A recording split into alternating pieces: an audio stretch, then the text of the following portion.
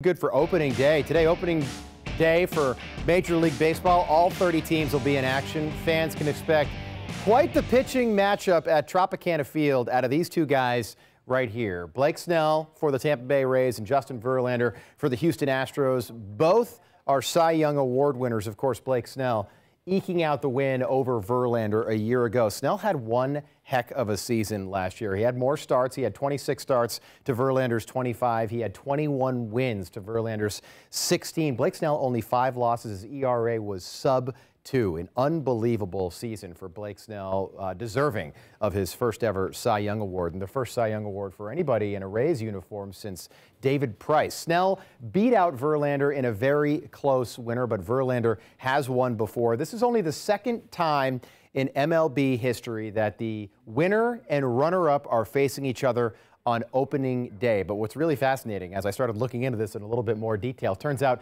the same thing is happening over in the National League this year. The 2018 winner, Jake DeGrom for the New York Mets, who won the Cy Young last year, will be kicking off or facing off or whatever. He'll be toeing the rubber against Max Scherzer for the Washington Nationals today. So pretty cool that's happening in both leagues. Rays, Astros, first pitch, 4 o'clock. If you are headed out to Tropicana Field this afternoon, the earliest you'll be able to park is 12 noon. The gates will open up at 2 o'clock. First pitch is at 4. Everyone who comes out today will get a Rays schedule magnet. You can stick that on the fridge. Pretty cool.